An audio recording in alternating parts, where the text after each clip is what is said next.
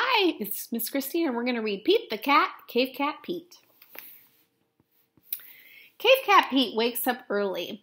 The sun is shining, the birds are singing. Today is going to be a great day, Pete thinks. But then Pete's bed starts to shake. His friend Vinny, the velociraptor, is coming to visit.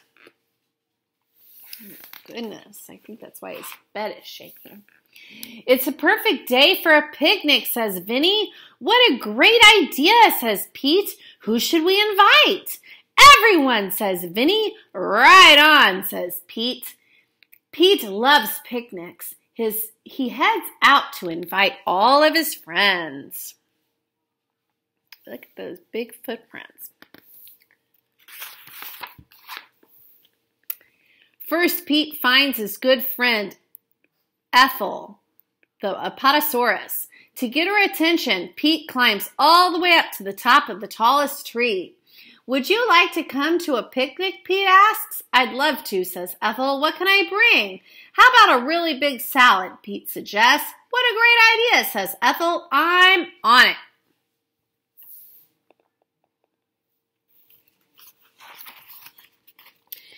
Pete wanders along the river, he says.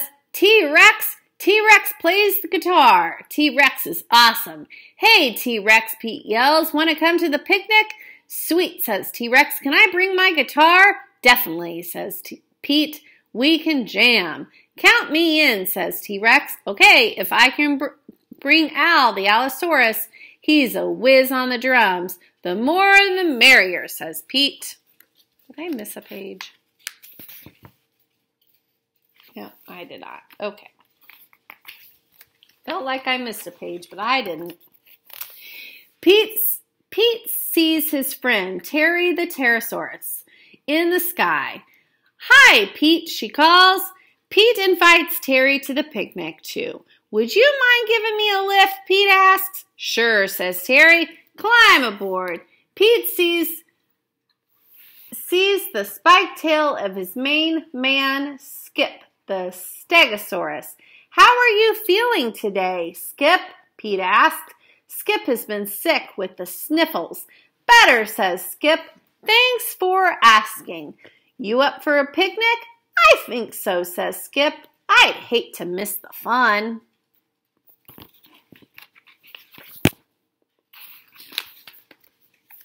It's almost time for the picnic, Cave Cat Pete rushes through the forest.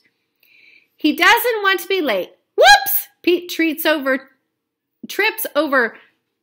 Trini the Triceratops.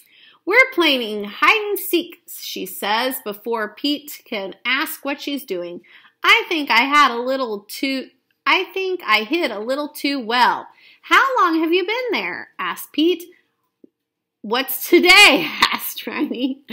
Well, all the dinosaurs are going to be at the picnic grounds. Want to come? Pete asked.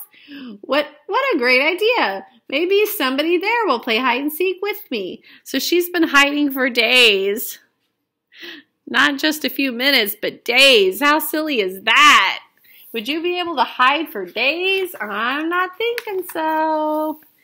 It's time for a picnic. Vinny and Ethel are setting up the picnic tables. T-Rex and Al are warming up to play some tunes. Terry and Trini are playing hide and seek. Even Skip seems to be enjoying himself.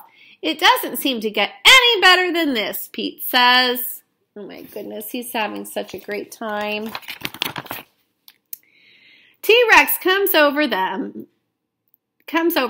Hey, Pete, he asks. Is there anything else to eat? I'm a carnivore. I don't eat salad. Trini comes over. Terry is cheating at hide and seek. She's flying around and peeking. Skip comes over. I don't feel good, he says, and he sneezes. The dinosaurs all start to argue. The picnic will be ruined if Pete doesn't do something. He leans over to Al and says, Can you give me a beat? Pete starts to play on his guitar and he starts to sing. Do you think he's going to be able to fix the problem and get them to stop arguing? Let's find out. Before long, everyone is having a great time. You know, T-Rex tells Ethel, I've never actually tried salad before. Try it, said Pete. I bet you'll like it.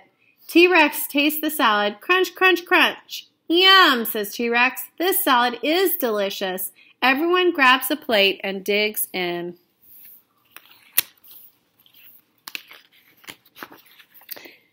Everyone decides to play hide and seek. Pete is happy that everyone is getting along. He feels lucky to have such great friends. This is the best picnic ever, everyone agrees. It is the best picnic because you guys are the best friends ever, Pete says, and no one can argue with that. The end.